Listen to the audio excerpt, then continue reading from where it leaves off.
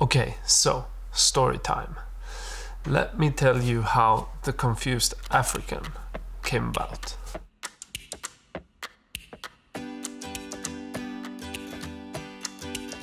So The Confused African is actually a web series that it was always supposed to be a web series, but I actually started shooting it as I was shooting The Pearl of Africa.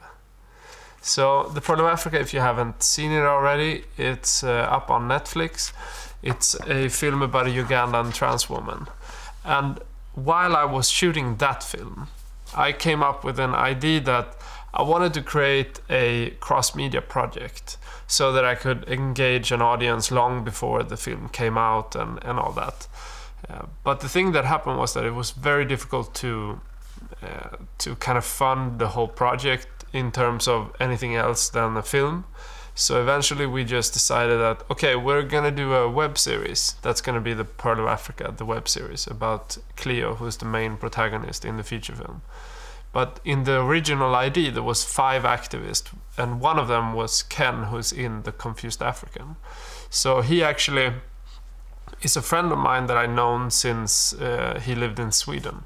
So he was actually the first person that I made anything with after film school. So I got out of film school, and kind of the weeks when we were working on our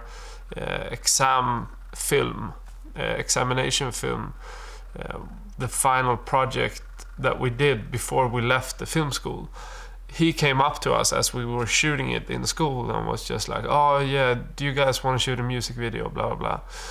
I decided that I would DOP that one. A friend of mine directed the thing, and we actually started working together. And I've known him since then. I knew his kids when they were really small. They were in the music videos and all that. So I've known him since probably like 15 years or something. And then when I was shooting The Pearl of Africa, by coincidence, I just like reached out to him and see if, you know, he was in Uganda, and he hadn't been there for, you know, many years, and he used to go back sometimes, but he didn't live there. And all of a sudden this coincidence happened. I went back there to shoot my film, and he had just moved back just a couple of months earlier. So he was struggling to get into, you know, how to adapt to coming back to his motherland, Uganda, having lived in both Sweden for many years and then the US, especially in Atlanta. So he was struggling to kind of adapt to a new way of living and earning less money and all those things. And he was living at home with his parents, having, you know, lived by himself since he was probably like 16 or something.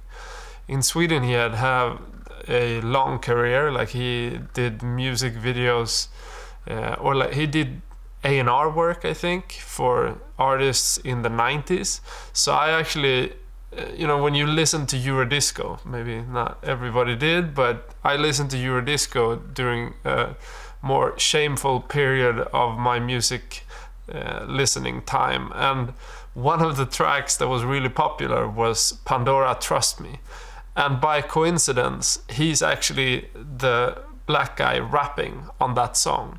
So he was one of the guys. There was not a lot of them. There was a couple of guys in Sweden that was rapping on a lot of Eurodisco songs. Ken was one of those. He was also a A&R at that time, I think. So he was signing artists and working with artists on a label.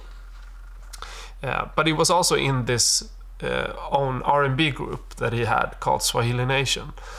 First he was a solo artist, and he was, you know, introduced to them, and they started working together, and that's the band that I did music videos for, Swahili Nation.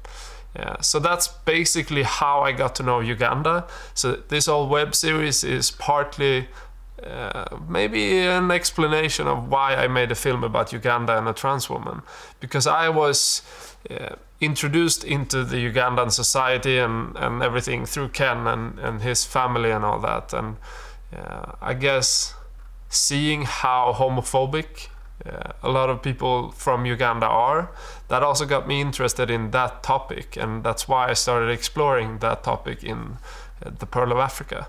But then this project is something totally opposite, which is about a Ugandan moving back to Uganda, having lived outside for, I guess, 25 years, most of his life, pretty much. 25, 30 years, maybe. So he's, you know, having to adapt to a new way of living, having to adapt to moving home with your parents. There's a lot of stuff that you don't want to do maybe when you're, I think, 38 or something, whatever he is. So that's what the film's background pretty much is. But then, once we started filming, I realized that he was interesting. Like, when I came there, I didn't have any intention to shoot him. I was actually intending to shoot other activists, but then as I got to know like his struggle coming back to Uganda and how personally difficult it was to kind of adapt to living in a foreign country, basically, that you haven't lived in since you were like 15 or 16. You know, he moved from Uganda to Kenya first because they fled the war, and then they came back to Uganda when the war was over, but he went on to move to Sweden then. So his formative years was basically in Sweden. So he grew up in Sweden, was born in Uganda, also was grown up in Nairobi in Kenya, but then his adult years he spent a lot of them in Atlanta.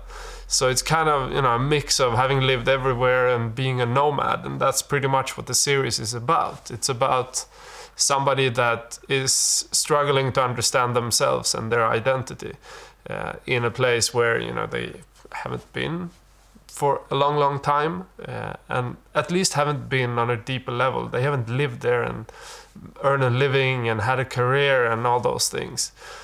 So that's kind of interesting, I thought, when I came there, but the intent was to make a film about different activists, and then as I got to know his struggle, it became more and more interesting to me.